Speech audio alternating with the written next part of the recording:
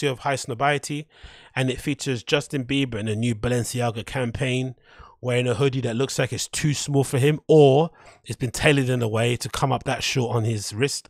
I'm not too sure. But the one standout thing I thought about this campaign, apart from Justin Bieber looking very handsome, is the Balenciaga triple S's. The ones that I had that unfortunately I had to bin because the sole completely crumbled. Another casualty of flipping COVID, right?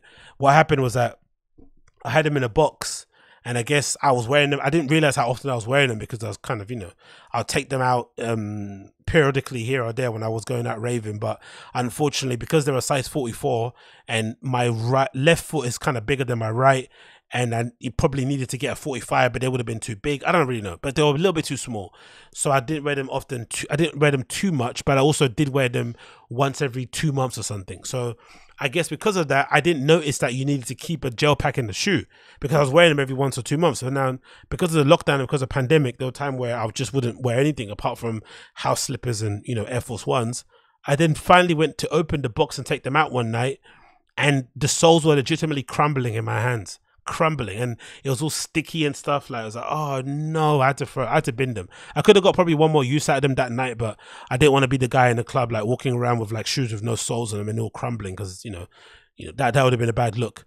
But that aside, the triple S I found, I'm not sure if everyone else has a pair, are legitimately one of the hardest shoes to wear in an outfit.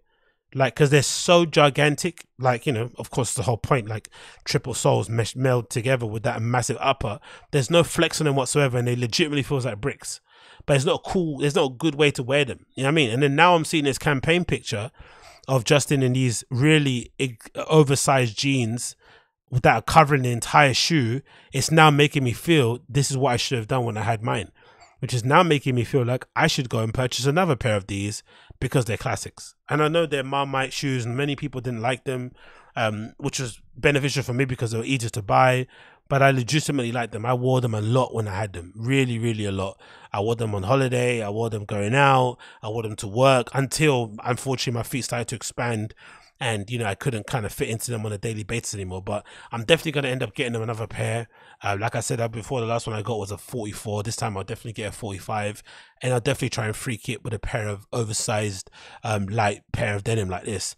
Usually with black shoes I tend to go with darker denim, but I do like the kind of combination with the black hoodie and the light jeans. That does look quite cool. And these particular jeans with this massive hole in the size does remind me of a pair of jeans I remember Demna wearing day to day when he used to wear his New Rock boots. So maybe this is something he's kind of pulled from his own archives. But Justin looks really cool, I'm not going to lie. Here's him in the studio chilling. Is that a belt they've made? That's pretty cool if they made like a belt. Is that like similar to what Virgil made in his collection? I don't know if that is. That's just like a standard thing, but he's in the studio chilling, doing his thing. And yeah, they're the triple S's. Like, such a Marmite shoe, man. But it's funny because at the time these were considered really ugly. Maybe still people think they're ugly now, but considering what we have on the market, these look pretty basic. They look pretty normal. They just look like a standard athletic trainer with like an extra sole on the bottom. Especially considering the other shoes that Balenciaga are due to bring out, right? They've got that one shoe that I'm a real big fan of. Let me see if I can get it up on here. They've got that one shoe that I really, really want. Balenciaga. Is it tire sneaker? Let's see. I think it's a tire sneaker. It's a new one that's just come out. Tire. Let's see if it is a tire sneaker. It's got like a really bulbous sole on the bottom. Where is it? Where is this? It's like a tire sneaker thing. Is it a tire sneaker? It's like from the new collection. Where is it?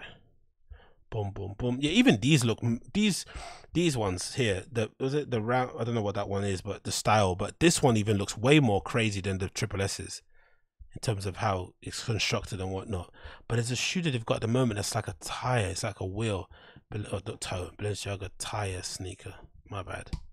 Let's see if I can find it. Yeah, that's the one. So they've got this one coming out, which looks even more wild compared to the one that I had, the triple S. This looks flipping nuts, but I love these two, the Crocs, but these look crazy, innit? Compared to the other ones. So it's in case you're not watching the show, it's basically a new Balenciaga sneaker. I think from spring, summer, maybe it's from fall actually, and it's basically in an athletic shoe that's encased in a tire. Basically, picture that. That's what essentially it looks like. I'm not sure if it's if it's like a thicker sole, if it's like deceptively thick where it's kind of the shoe kind of sits in and then the tire kind of overlaps on the outside. I'm not really too sure. It looks like a bike tire too, doesn't it? It doesn't look like a tread of a car tire. Maybe it is a car tire, I'm not really sure, but it is really interesting looking shoe, in it. I'd love to wear a pair of these. So yeah, let's see what happens. Let's see what happens in it. Small steps, small bloody steps.